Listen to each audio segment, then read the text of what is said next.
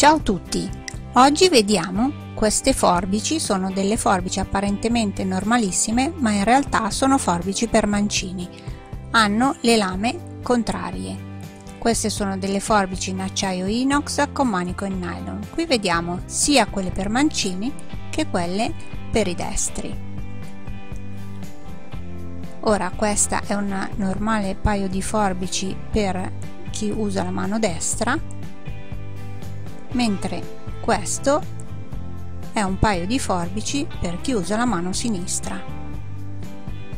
Apparentemente sono molto simili, ma ora vediamo qual è la differenza sostanziale tra questi due tipi di forbici.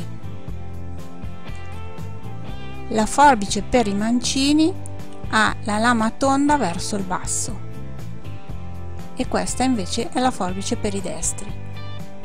Quindi se impugniamo la forbice con la mano destra avremo l'arrotondamento sul basso e quindi le forbici scivoleranno sulla superficie da tagliare.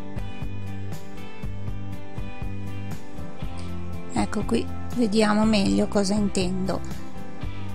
Se è impugnata con la mano sinistra la lama scivolerà sulla superficie, mentre se è impugnata con la mano destra non vedrò ciò che sto per tagliare.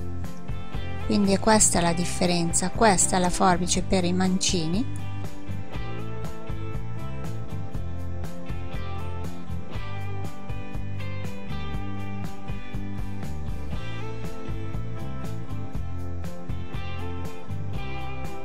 mentre questa è la forbice per i destri. Spero di esservi stata utile.